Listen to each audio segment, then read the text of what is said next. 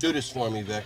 Derrick, go in there, hit the kitchen, hit the bar, tell them what you think. I'm gonna watch you, and I'll go in the morning. Got it, got it, boss.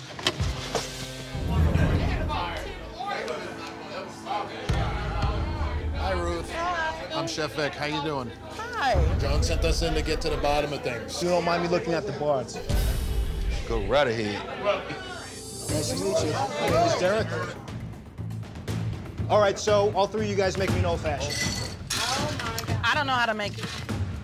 But at least try. Make your version of old-fashioned nonetheless. I'm gonna stand here and Google it.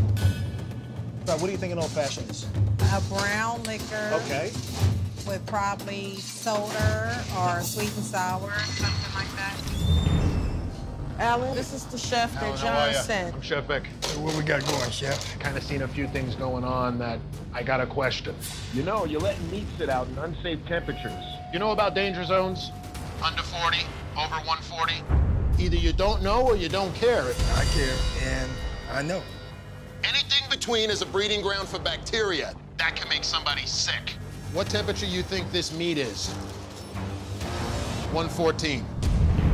This should be over 140 degrees. Is this your good old macaroni and cheese?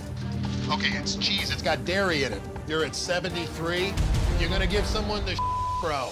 Alan does not listen to me. I can't help someone that doesn't want help. That goes both ways. Okay, when have you told me something listen in the to- listen to morning? me. I'll listen to you. You're not always right. I'm not That's perfect. what your actions I'm say, not bruh. perfect, but That's I know what your something, I know actions. something. I know I can cook. Alan, people were throwing it in the garbage.